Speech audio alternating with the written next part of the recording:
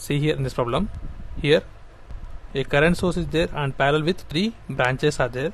So in first branch there is a capacitor, in second branch there is a resistor, in third branch there is inductor and resistor and series.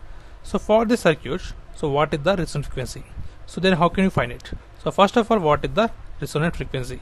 So at a certain frequency omega naught, the circuit acts as a pure impedance.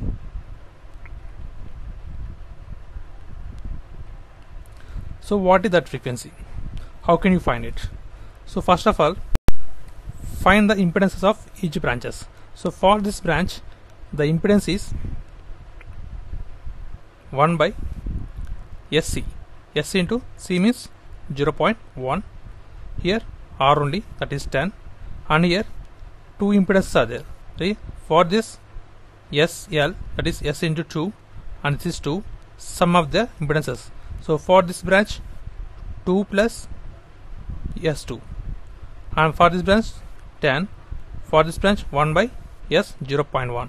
So these are the impedances. So for this branch this is the impedance, for this branch this is the impedance, for this branch this is the impedance, 2 plus 2 S. Okay, now find the admittance of the same branches.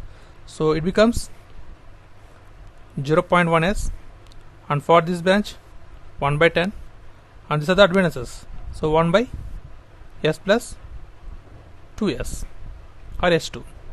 So these are the admittances, these are the impedances, and these are the admittances. So Z is equal to 1 by Y, or Y is equal to 1 by Z. Okay. Now here the components are parallel to each other. So whenever the components are parallel to each other, so the admittances are added total.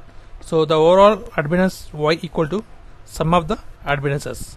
So that is 0.1 S plus 1 by 10 plus 1 by 2 plus S2. Here S means j omega. Now substitute in this equation. So then the overall admittance equal to Y equal to j omega 0.1 plus 1 by 10 plus 1 by 2 plus j omega 2. So here we want the resonant frequency.